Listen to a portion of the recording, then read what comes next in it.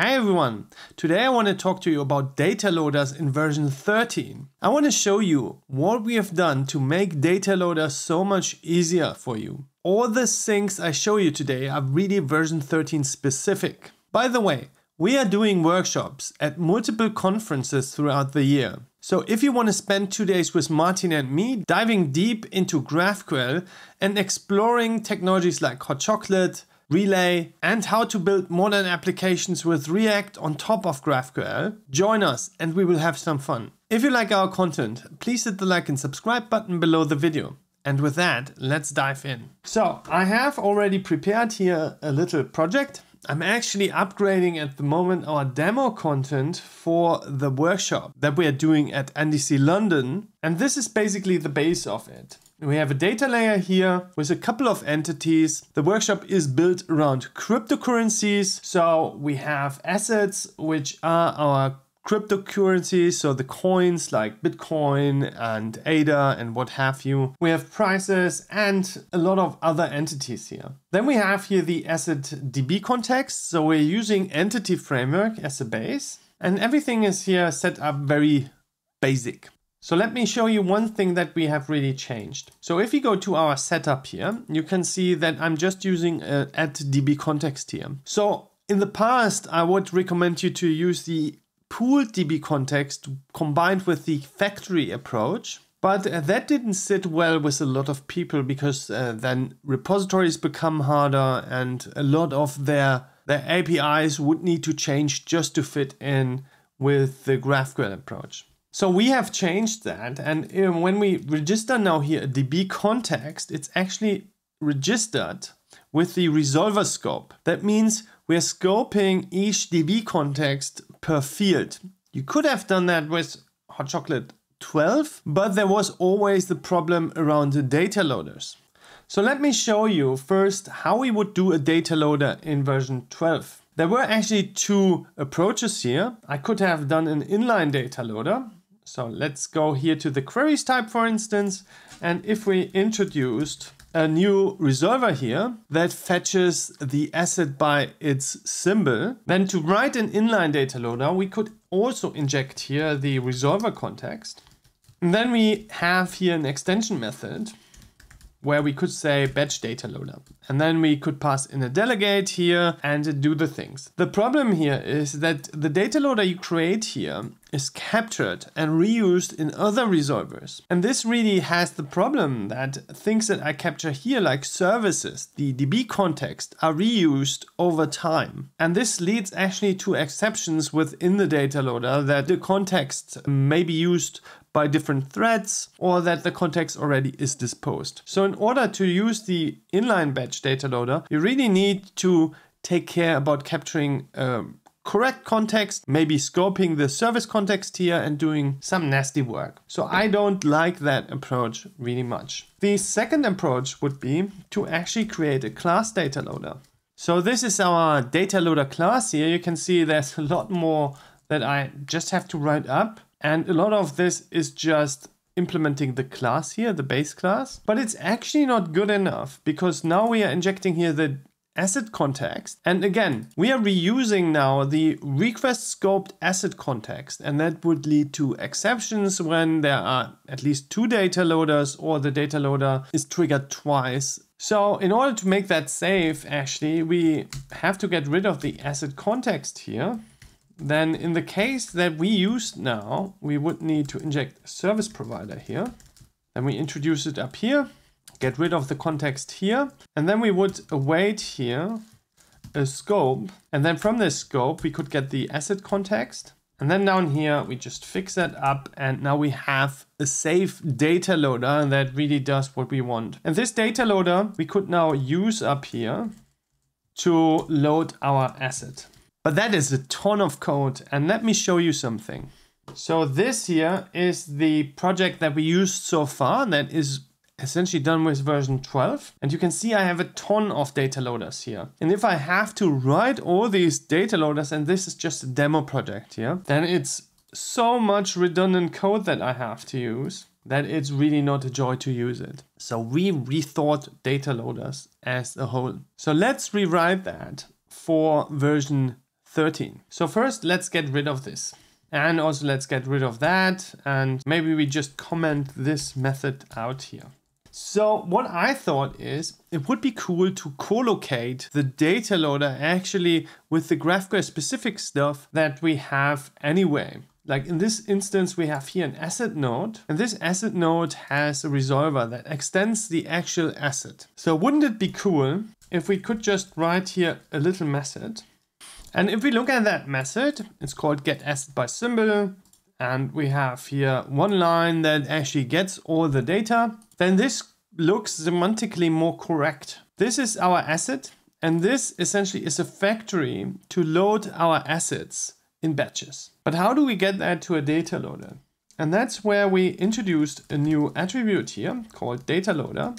And if we put that on top, what happens is actually that a source generator will go ahead, and let's have a look here at the source generators, and you can see here's hot chocolate. And if we look at that, we can see that the source generator already went ahead and wrote us a nice data loader here with all the stuff that we didn't want to write, which is referring to our method here. But it's still not in the way we need it, because the way the asset context here is retrieved is not in a safe manner for us. And to change that, we could go back here and say that the service scope actually should be a data loader scope. And then if we go back here, and actually let's put that on the side here so we see what happens. So just by putting that here, now we get a nicely scoped service here. And no matter how many services I retrieve, it's now retrieved from this scope, and all the complexity is handled by our source generator. But always specifying this in this place is not so nice. So we already have source generators, and they have this module attribute. And we introduced a second attribute here called DataLoader defaults attribute. And there we can specify that the service scope by default actually is the data loader scope. And then I can opt out of it rather than opting in. So now I can get rid here of this guy, and still we keep the scope here. And the nice thing is we will analyze the method and essentially remove the get, remove the async, and then you have the perfect data loader name, which is AssetBySymbol data loader. I could, however, override that. If I wanted it to be foo, then I could override it, and you can see the data loader did its work here, and now we have foo. In our case, we want the correct naming, so we let the data loader rewrite it again, and now we have AssetBySymbol data loader. So if we now go to our queries here, we just can comment that in, and you already saw here that we actually have here an interface. So I can use the interface or the class. Both is public at the moment, and then we could just inject it here. I'm going for the interface in this moment, because then it's mockable and better testable. So I'm using AssetBySymbol here, and then this would work. And actually, I want the implementation here to be internal. So I'm going here to my defaults, and then I'm introducing here the access modifier, and then we just say public interface. And by doing that, you can see the data loader does its work, rewrites our code. Now we have a public interface, but an internal implementation. But the beauty of it is that it also wrote all the registration code for our data loaders. So it's nicely registered here with my interface, and we can just use it. So I have to do no more work here. I actually can just run it. Let's do a .NET Watch. It's coming up. Let's just go to our banana cake pump instance. Let's create a document, and let's just use it. AssetBySymbol. We want the name, and actually the symbol is Bitcoin. We run it, and we get here our Bitcoin. So that worked perfectly. And all of this is done without reflection. It's generated code at build time, so you're not paying on executing your server. So let me show you one more thing, because there are a couple of data loaders here. So this is what we call a batch data loader. So how would I write, for instance, a cache data loader? Let's duplicate that for a second and call that the AssetBySymbol cache. So there are three data loader kinds that work out of the box. It's cache data loader, which is a one-to-one thing. The benefit from that is essentially that we cache the asset over the request. So if there's a second call to it, then you get the cached instance. So if a call is expensive, you could cache it, and then other portions of your graph could use it. And then there's group data loaders, which is a one-to-many. So let's have a look at the cache data loader first. So in this instance, we would not have a dictionary here, but just an asset, because it's a one-to-one thing. And then we wouldn't have multiple symbols, but just a single. And also the lookup would be more a first or default. And then actually this would be more an equals here. And then we would be actually okay. This data loader actually already exists. Let me pull that up. We can have a look here and you can see that we have now the cache data loader here and our old data loader down here. And we didn't have to do anything here. We just wrote this. And actually our source generator understood that this data loader is a cache data loader and implemented the correct thing. But I could also think about it differently and say, maybe this is a group data loader. In this case, we would have here a lookup. And actually this would be not to dictionary, but to lookup. So there is no async overload for this actually there. In my data loader here, I would first need to aggregate the data, then do a lookup of it. But anyway, the most important thing here is that our data loader actually understands what I'm doing here. So you can look the cache data loader here. Now is a grouped data loader. And this is really awesome because I can just write the code that I need and the source generator will understand and generate the correct thing for it. So let's get rid of that. And let me show you one more thing. So we have built in, because there is no interface for this method. So if you're doing something wrong, like maybe you make this private, we cannot access it. It can be internal or public. If it's not internal or public, it will give you errors here in your compiler and tell you that actually the data loader has to be public or internal. Let me get rid of this. If we compile that, you would have the compile errors here and you could just jump to where the problem is. In this instance, it's here at the modifier. There are other things like maybe we have not the correct inputs here. At least you have to provide the keys. But if you didn't, then the data loader again would help you here. So in this case, this is the error that is blocking us. So we could make that a public.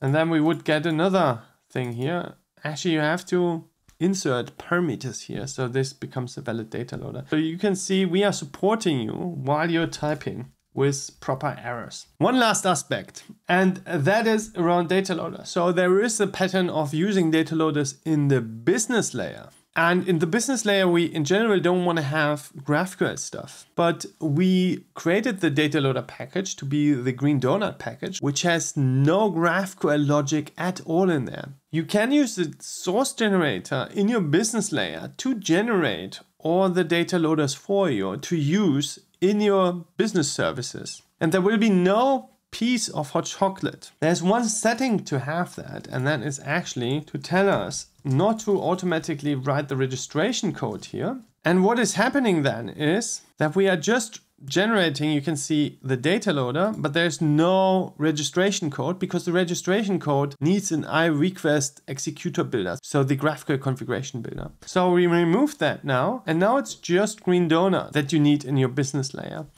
And then you get all the benefits with this pattern. No matter what you're doing, it's very flexible to do data loaders now and very minimal code-wise. Just as a comparison here, a data loader in version 12 took you 27 lines of code. And with Hot Chocolate 13, it's essentially 6 lines of code. So this line here is actually 1. Just made it so you can see better. But this is 6 lines of code that you need to write now. And it's just the fetch logic. And everything else is done for you.